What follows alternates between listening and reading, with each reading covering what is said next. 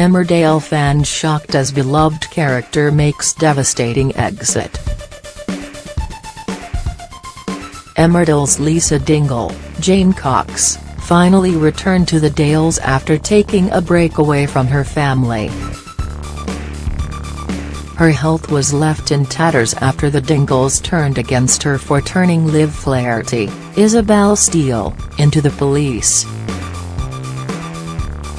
After she suffered an attack of angina, Emmerdale cast member Lisa left, before returning when her daughter Belle, Eden Taylor Draper, began hearing voices again. But it seems the stay was not a permanent one, as Lisa revealed she felt stressed being back in the Dales. She told her husband Zach, Steve Hall she had been offered a mechanic job in Scotland which would allow her to train troubled youths in mechanics and building work.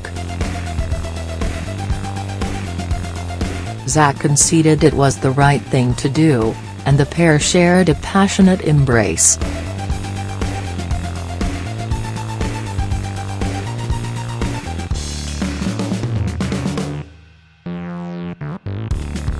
While Lisa insisted she would be back soon, fans took to social media to share their shock.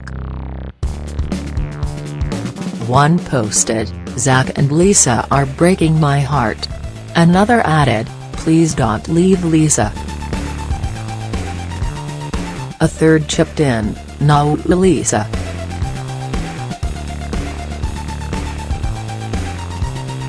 Is this the last viewers will see of Lisa?